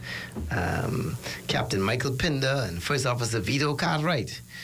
My flight attendants was Chanel Thompson and Teddy Simmons. And in Freeport, the agents were Harold Williams and Graham Forbes, Adriana Johnson, Eula Mae Francis, and Samantha Ferguson. I can't wait to get home. There's no place like home. And WRBD, the radio station, used to say one time.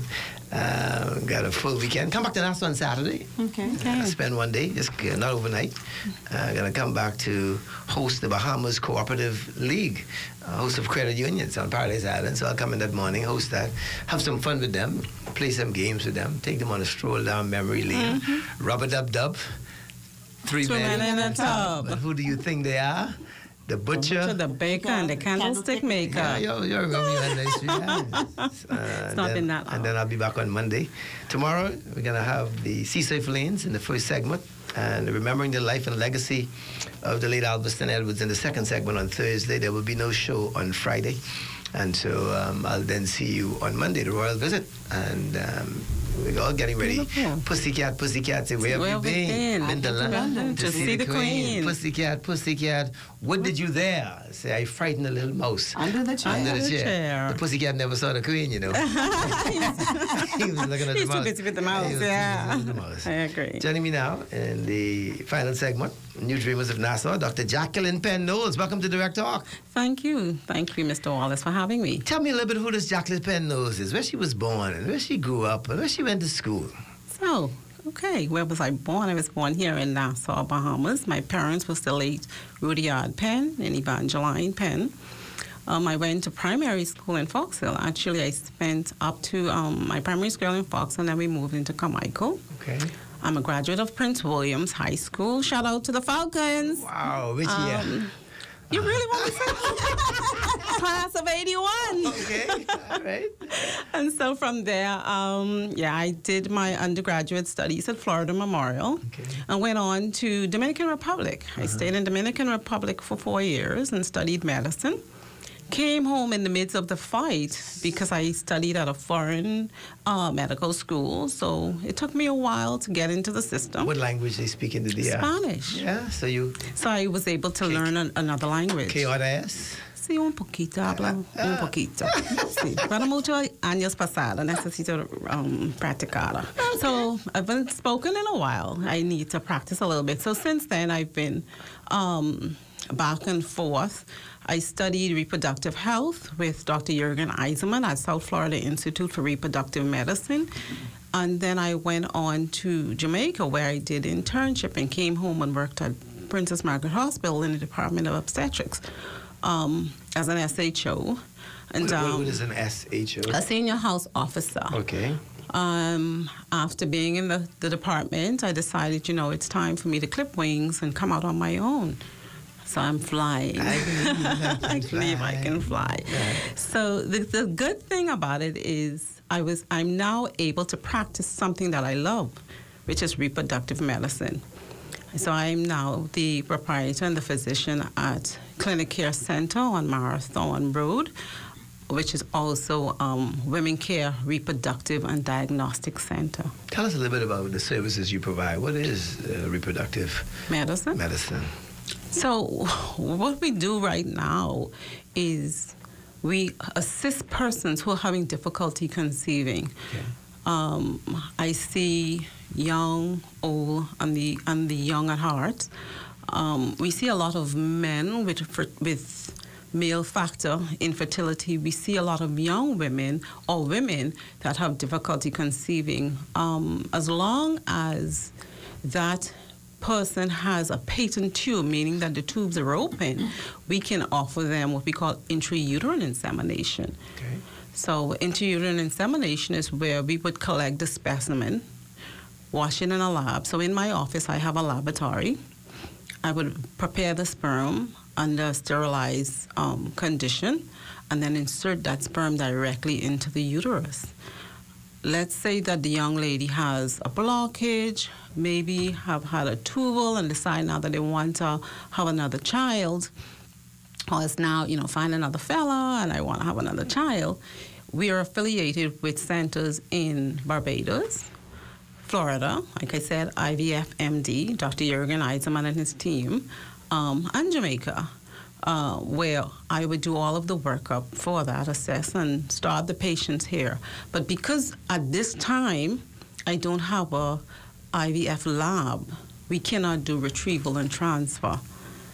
So they would go out for the retrieval and transfer. So I would work with the clinic, whichever clinic there is, and I would monitor them up until time for retrieval and transfer.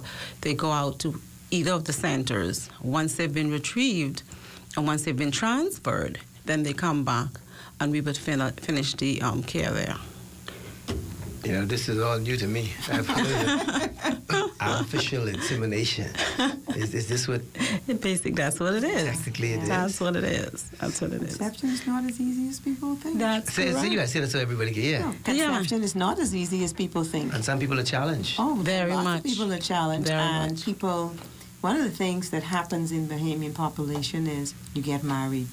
And in 6 months, then people start asking, What happened? What happened to her? That's right. What happened to him? That's right. You know, they don't often ask what happened to him. They always often say what ask happened to her.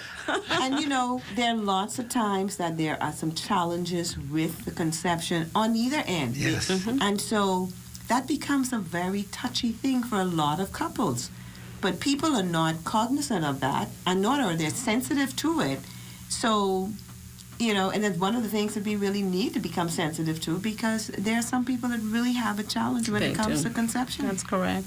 That's correct. And the bad part, the thing, the thing about it is, just like Dr. Wallace said, you have a lot of couples that are challenged, and I always say to them, you know, society could be cruel. Yes. Very cruel to a couple. Yes. You know, and a lot of times when, even though a couple may be going to different physicians for whatever their reasons are, and I always say to the, you know, even physicians, when I speak to them, you have to be mindful that you might have had a child or not have a child, and you mightn't realize what this couple is going through. So we have to know, one, how to speak to that couple, be mindful of what they're going through, because even at home, you know, I have patients who would say, Doc, I cannot even go to a christening, because I go to a christening and I find myself crying, you know, what's wrong with me? And I have to say, you know, sometimes you just got to tell them when they say anything to you, oh, girl, we're not ready yet. Yeah. And you'd be surprised to know what they're really trying, you know, going through. There are lots of people who don't go to Mother's Day ceremonies. That's right. Lots of females don't go to Mother's Day ceremony. It's all very celebratory, but not everybody can handle that, because when people have a challenge with conception, they don't deal with those services very well. Wow. Yeah, that is true. And the biggest thing that I find here of late is we would be surprised to know how many male factor infertility there is, because the men always say it's not me. Right. And especially even if they had a child young, they'd say, you know, oh, I have a child. But that doesn't mean that, you know, he himself at this time doesn't have a problem. You know, so when you work up the patients, you have to work up both as a couple. So even for consultation, I would say, can you bring your partner? A lot of times, we as women always want to protect our partner. Oh, Doc, he ain't gonna come. Oh, Doc, he ain't gonna do that in that cup. But Doc, I said, just bring him for me, please. And after you've spoken to them, men really, they want it just as much as their wife or their significant other does. And so they would go ahead and do it. That's how God made man, you know. Yeah. Made women. You have to have the conversation. Sometimes it's just that they don't know. So you have to be able to educate them as well. That's right. Important. Knowledge is still power. Yep. It surely is. Are you seeing success from the clinic? Definitely.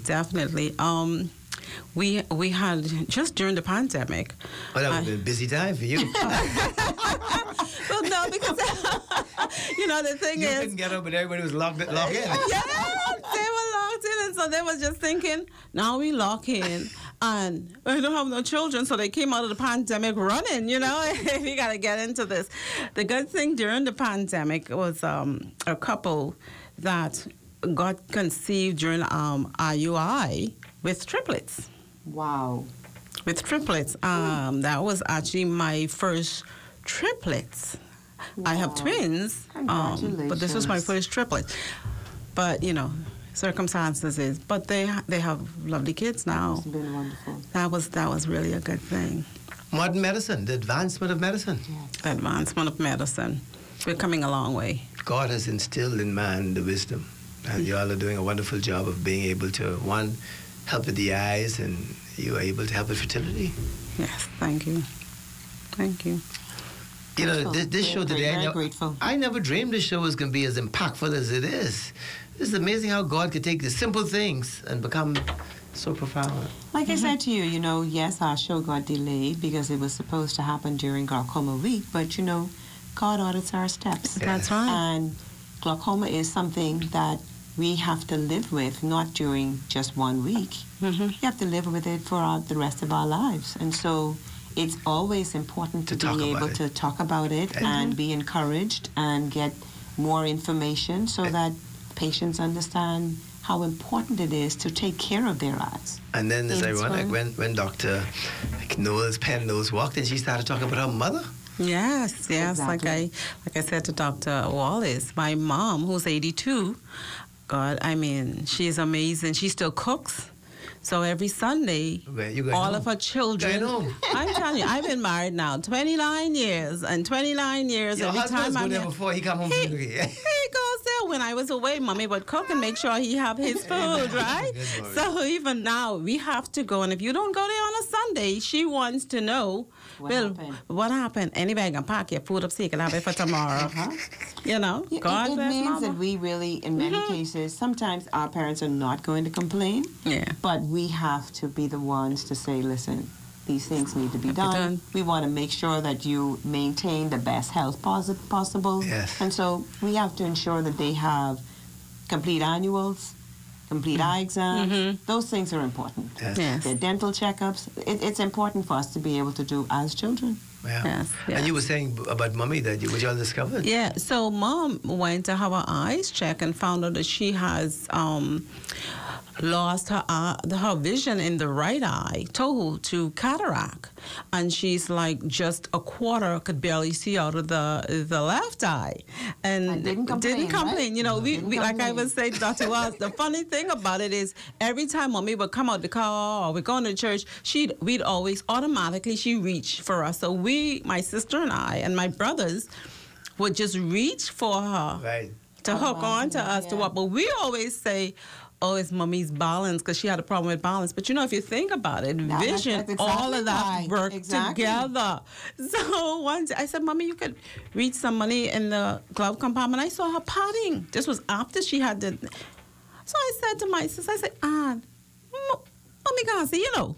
So she said, I told you that the doctor said so we're preparing for her to have cataract surgery in the next month. That's the good thing, that at least if it's a loss of vision that's temporary because of a dense cataract, at least once that cataract is removed and everything is healthy in the back of the eye, then her sight is restored. God That's bless her. a Yeah, good thing. yeah. And I always say, you know, the good thing about my mother is she's blessed with 3 sons who steps in just like her daughters does. You know, my oldest brother, he cuts up the herbs and he would help her in the kitchen because he knows she can't. So he, you know, separates and help. And she'd sit there and say, Tone, put some more salt in that. She can taste. She can taste. And so she can say, Tone, you check that. That look like that, all right? Turn that over for me. But you know, so it's good. And she's 82, like I said. They have some before. skills that they're blessed with, you know, just Natural instinct. innate. Yes. Innate. Just innate. How much children does Mommy have? Mommy has 5. Oh, she no. had 7 actually. She had 6. Let me say she had 6. My sister died from pancreatic cancer, and so now she has 3 boys and 2 girls. Okay, who's the oldest? Let's start with the oldest child that she had. The oldest is a boy. What's his name? Anthony Tony Penn. Okay. And then it's Rudy, who was a twin to the sister that died. It's Rudy Penn. Jr. Yes. What was the and sister who died name? Rosalind. Okay, Penn. And then it's me. Okay. And then my brother Rico, and then my baby sister Anya. Penn. She's Penn McIntosh. Okay. How many siblings does Mommy and Daddy have? I have 1 brother, 1 sister. Okay, who's the oldest? I'm the eldest. Okay. And then there's my sister Kayla. What's her last name? Kayla Hilton. Okay. And my brother Carvel Wallace. Okay. Yeah. What happened? Mommy then wasn't like the other rest of people who used to make 14 and 15 children back in the Well, you see, at some point, no. Yeah, she had to stop. So after 6, but we had 7. My oldest sister Hazel lived in Freeport. Like I said to you, and talk about eye disease. Hazel had diabetes.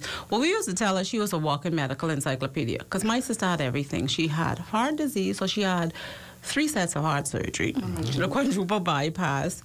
She was blind. She was a bilateral amputee. And David, if you know Hazel, Hazel's mouth was hard. Hazel is the only person, bilateral amputee, heart disease, diabetes, hypertension, blind, but used to call the Prime Minister and tell him, or call Dr. Sands. Oh, she loved Dr. Sands. She used to call Dr. It's the same thing we Sands. said about Yes. It's just like Tyrone. Yes. It's your attitude. Dude, she would call him and she would say, you know, you were on the show yesterday, and I don't like what you say, or you need to correct that. Yeah. You know, Hazel was Maui. She worked at National Insurance. She used to be with National Insurance until she retired. And Hazel used to call National Insurance or Cable Bahamas and say, hey, I need the number for, if I was having a situation at the hospital when I was getting ready to go in.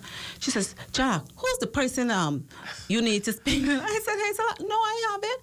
Well, she wants to know because she called the Ministry of Health, and she's going to say, my sister has applied, and how long are you all going to be before she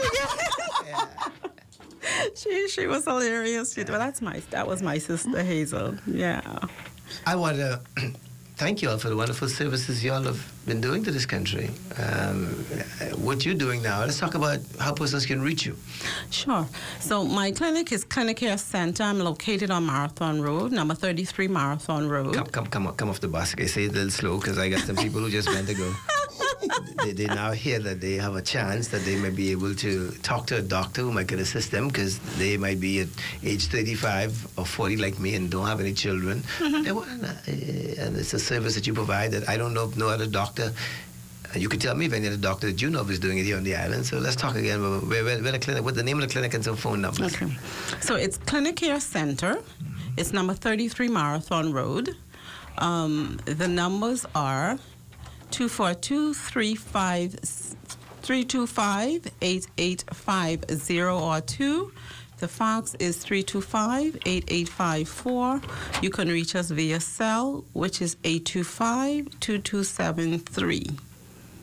Okay, and the email address? The email is drjpk.cliniccare@gmail.com. So that's Dr. Jacqueline Penn Knowles.cliniccare@gmail.com. And it's 1C, CLINICARE@gmail.com. And the phone number one more time. It's area code 242-325-8850 or 2. The cell is 825-2273. A good friend of mine, Stanley Brown, asked me a question yesterday. I can put it to you. What was the area code before it was 242?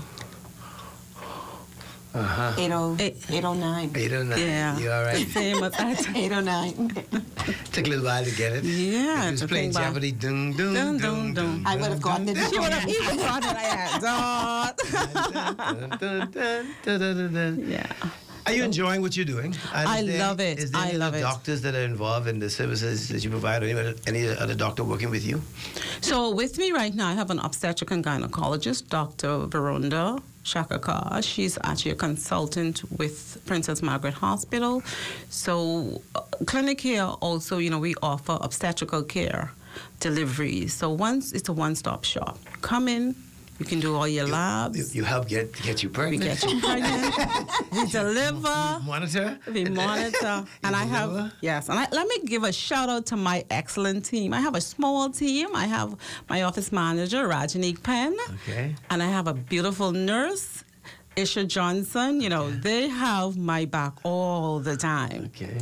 One thing I like about my staff is we don't work 8:30 to 4:30 like most office. Because of reproductive health, if somebody's cycle starts and we need to draw them, that may be on a Saturday or a Sunday.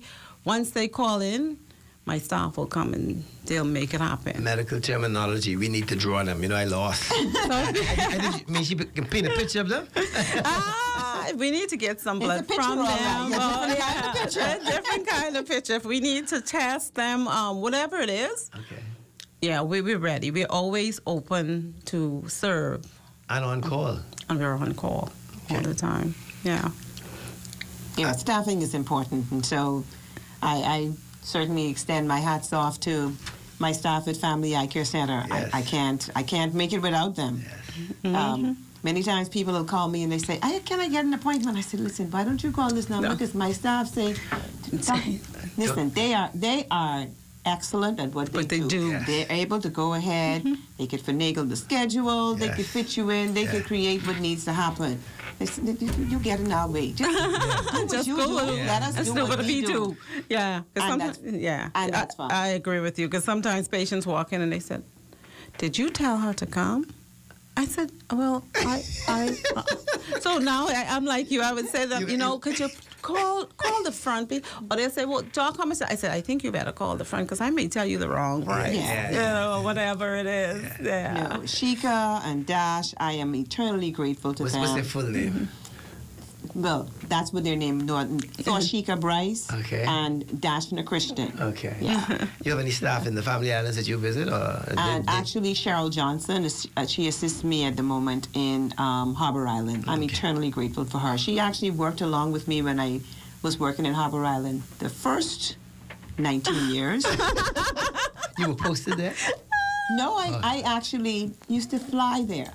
I spent one weekend, I flew to Governor's Harbor one weekend. The next weekend, I'd work in Nassau. Then one weekend, I'd work in Abaco. And one weekend, I'd work in Harbor Island. Married or single? I was, initially it started when I was single. Okay. But certainly when I was married, it continued. Absolutely. It continued. It's always hard. I'm blessed with one daughter. She's not here now, but what is her name? Her name is Symphony. Okay, Symphony with a C. Oh, okay. It's beautiful. Beautiful name. Where's Symphony now? She's actually in university in New Jersey, Montclair State University. You're doing for her what your parents did for you. That's right. Trying my best. Trying my best. Yeah. Yes. Just like I also need to shout out to my husband. My husband, who is my rock, my strength, my all. He is excellent. The thing is, I always tell people, I got married on Saturday, and we flew to Dominican Republic on Sunday. So, and then he came back home. So I always say to people, for the first 8 years of my marriage, we were like fly in the night because he'd come up every month or every other month. And then when I would come home in between, and while I was from there, I was in Florida. So at the beginning of our marriage, I have and I tell this to everybody, I have a letter that somebody gave him and said they didn't give us 3 months of marriage. But I said, thank you very much, because right now we have 29 years of marriage. Wonderful. Yeah. So consecutive? Pardon? Consecutive years? Yes. yes. No break in between. What is his name? His name is Charles John Frederick Knowles. Where's he from? He's actually here from Nassau. His mom was from Cambridge Villas in Eleuthera. Okay. And his father is the Knowles out of Long Island. Okay. But the rich Knowles out of Long Island. You need to. I don't know. But he's really good. He's retired, but consulting with Commonwealth Bank. Okay. Yeah, in IT. Every good thing must come to an end. Spence would say we're not out of product, we just out of time. We got to wind it down now for the news that comes on at 1 o'clock. Okay. Closing comments? Doc Wallace?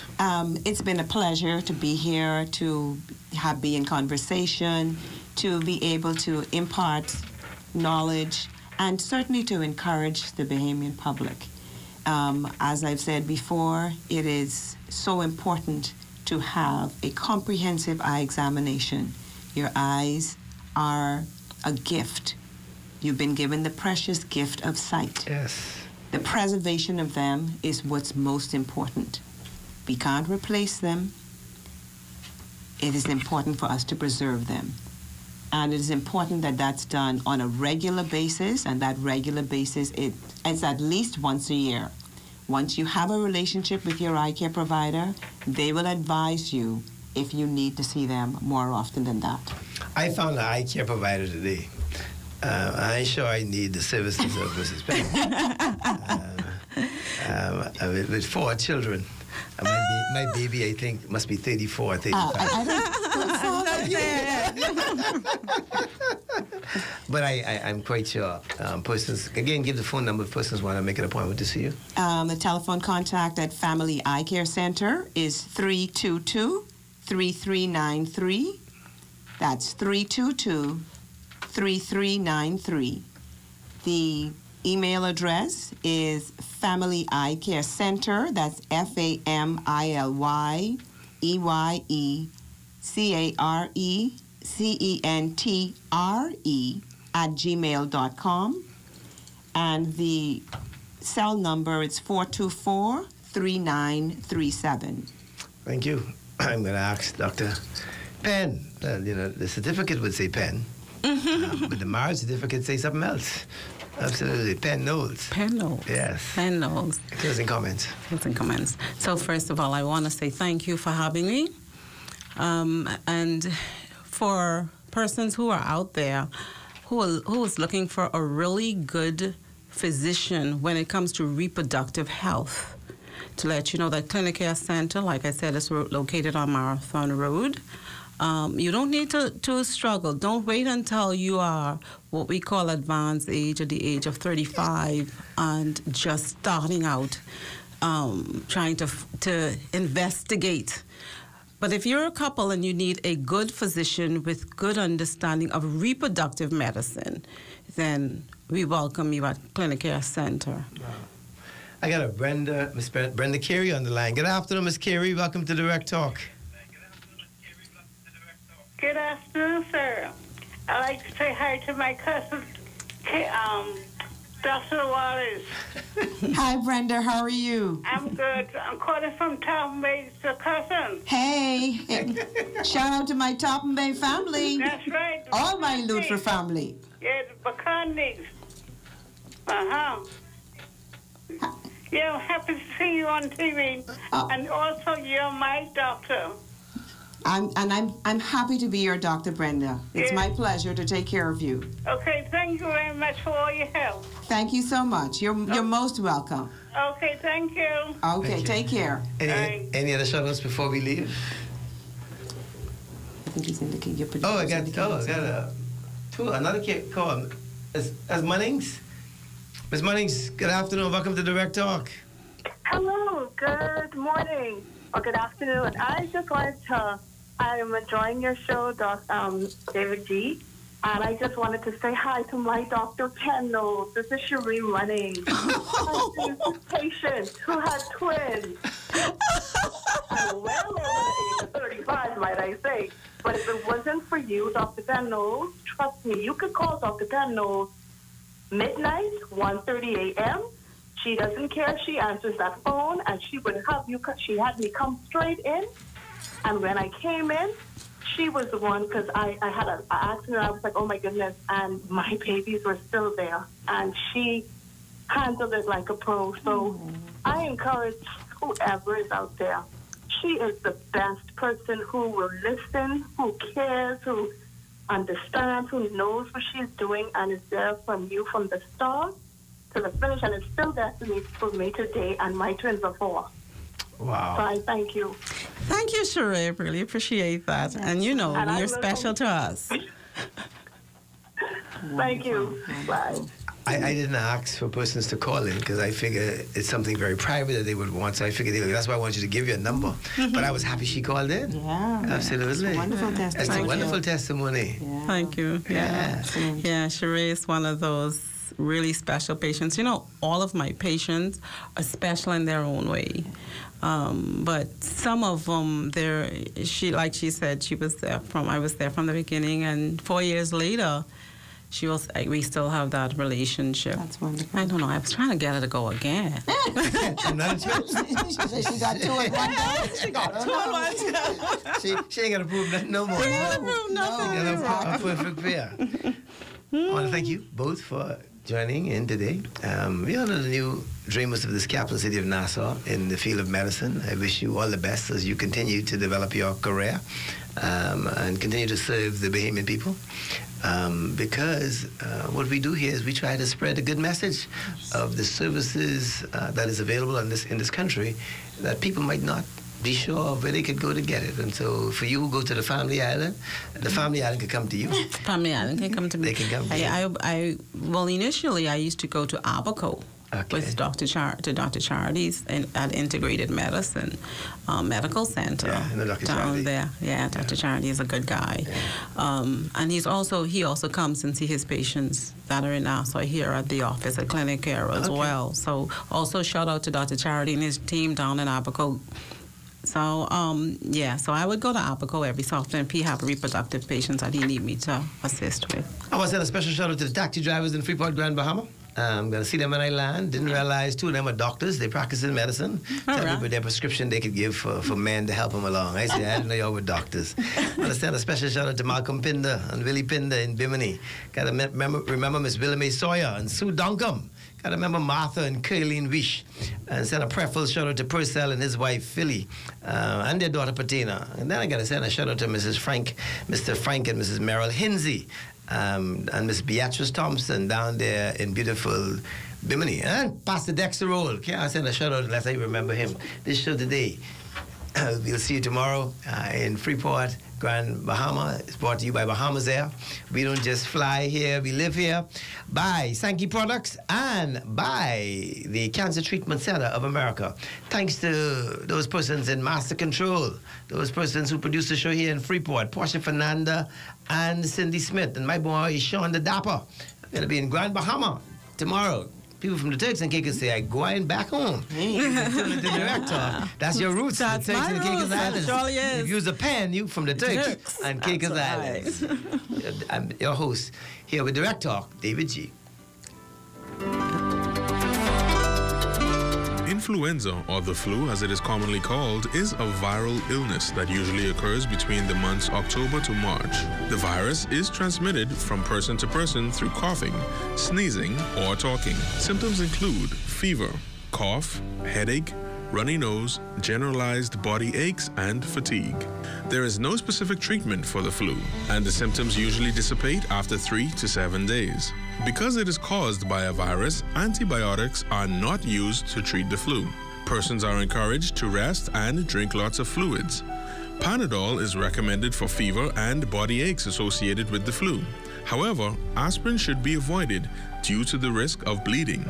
To decrease the spread of flu, persons are encouraged to get their flu shot annually and practice good cough hygiene. Additional information